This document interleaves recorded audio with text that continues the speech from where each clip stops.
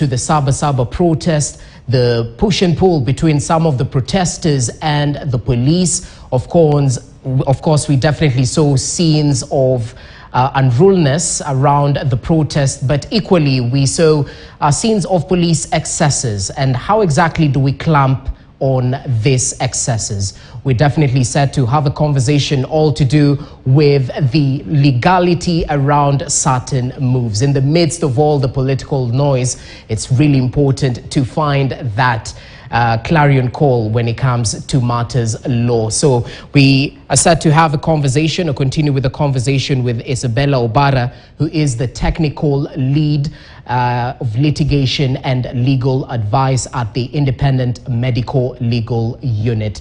So Isabella, thanks for your patience. Let's continue. And you had just highlighted what exactly the law says, the Constitution says, around the impeachment of a president.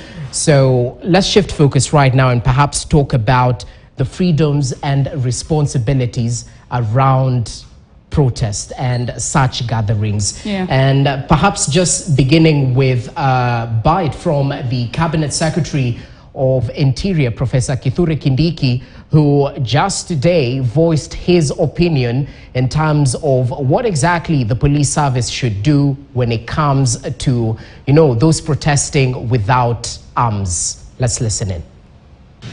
Kama wananchi hawana silaha, wachani na wananchi waseme mambo yao.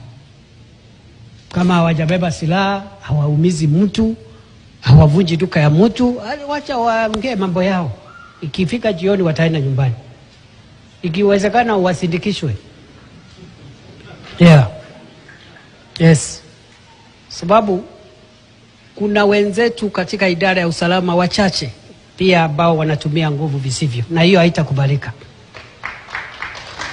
Haitakubalika. Interesting. That's the Cabinet Secretary of Interior definitely, calling